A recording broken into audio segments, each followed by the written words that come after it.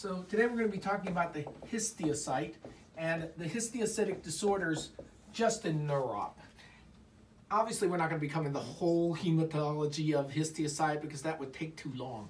What you need to know though is there are precursor cells, and those precursor cells form the basis of the histiocytic lesions that we see.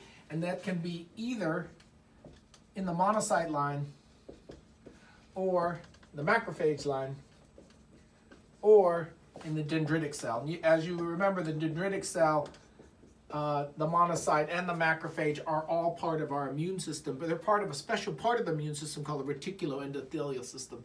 So these cells are very specialized cells for eating stuff, and that's what phage means. So he's a big eater, this macrophage.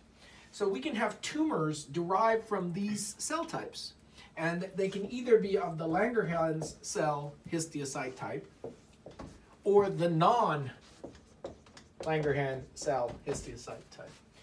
The monocytes also can make leukemia and malignancies. That's chronic myelomonocytic leukemia. And you should look at the videos on leukemias for those, as well as anemic retinopathy in those patients. Today we're going to concentrate on these two characteristics, which is the Langerhans type and the non-Langerhans type, and how that comes to neuro-op. So the way it comes to neuro-op, even though both of these can cause histiocytic infiltration in multiple organ systems, and that means it can be in your heart, and it can be in your lung, it can be in your retroperitoneum. The ones that come to us are the ones that are the dural-based ones and the ones that affect the orbit. So the dural-based ones can produce optic neuropathies or cranial neuropathies that might come to us as double vision or loss of vision. The orbital ones come to us as a bilateral mass. And so in the non-Langerhans cell type, we have a special type, which is called sinus histiocytosis, with massive lymphadenopathy. So if we're doing a chart biopsy on this chart of a patient with dural lesions or orbital lesions, and we encounter that they've had imaging studies that show massive cervical or abdominal or thoracic massive lymphadenopathy, that disorder is called the Rosai-Dorfman disorder. And it's kind of a funny name, Rosai and Dorfman, and that's good and it's bad. It's weird, but it's also weird that you can remember it.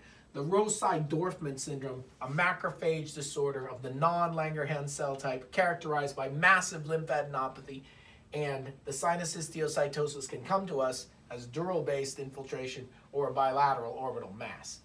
In the Rosai-Dorfman, the path, as with all of these, is critical because you really can't tell it's a histiocyte from the MRI scan or from the orbit evaluation. And so the path finding is called emperipolesis. And what this means is you have an intracytoplasmic lymphocyte.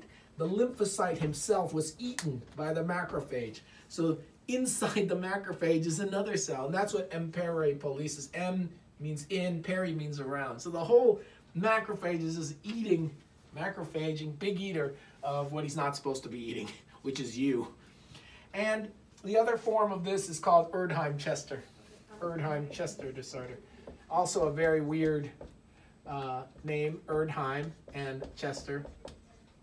And Erdheim-Chester also can produce dural-based lesions, orbital lesions. It does not have the emperipolesis on the path, and it doesn't have the massive lymphadenopathy. What Erdheim-Chester looks like is slightly different than what Rosai-Dorfman looks like, but you really need the path. But they both share this piece right here, which is the dural-based enhancing lesion and the bilateral orbital masses. The only way to know what that is, however, is to biopsy.